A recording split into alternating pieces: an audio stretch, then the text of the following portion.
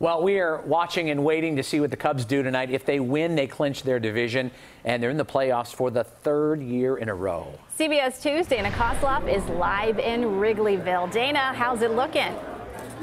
Well, Erica and Rob, it's definitely more subdued here at Slugger's Bar and Grill. Definitely a smaller crowd coming out tonight in Wrigleyville than, let's say, it was, a little more than a year ago. And certainly now that the Brewers won, the crowd's excitement sort of deflated. But I'll tell you, I think actually a lot of these folks here are saving their excitement for the long haul.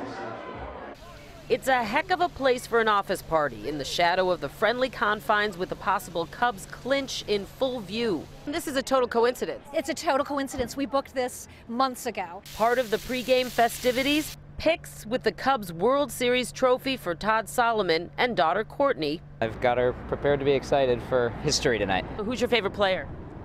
Boy. So we'll work on that. Yeah. We'll work. The Brewers lose or Cubs win scenario gave Cubs fans a double shot at a division win. Repeat. Repeat. Right. That's your prediction, repeat? Absolutely. But that's a call not every fan is ready to make. What about postseason, Spark? Are you not going there yet? I'm not going there yet. I'm scared of Washington. They got some heavy hitters. Our pitching a little shaky, so we had to game by game. Game by game, good advice. This one, though, still going on, and you never know with these Cubs. They could end up pulling it off after all, but if not, fans say, okay, they're ready to come back and do it all again tomorrow.